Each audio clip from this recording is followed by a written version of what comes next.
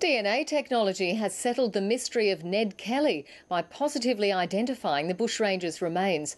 Forensic scientists have confirmed the DNA of an almost complete skeleton discovered at the old Pentridge prison has matched that of a Kelly descendant.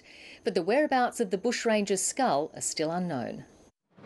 They've been bones of contention for years, but now the mystery is over, the case closed. Victorian Institute of Forensic Medicine is CSI turbocharged and with the lights on.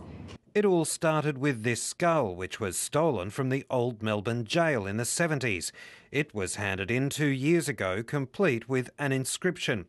But scientists found it wasn't from Ned's head.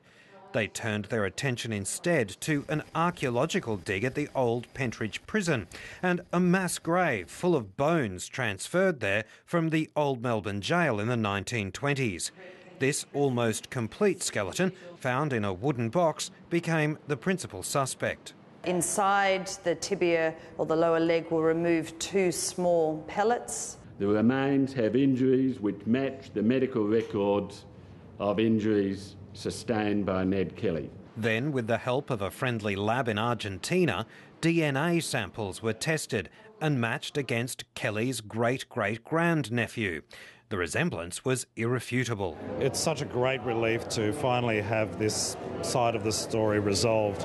What's not resolved is the whereabouts of the bushranger's skull, as well as a decision over what to do now with the remains. A place of dignity, a place very appropriate. Where that is will be determined. The state government says it's exploring options and won't rule out some sort of public display. Jeff Waters, ABC News.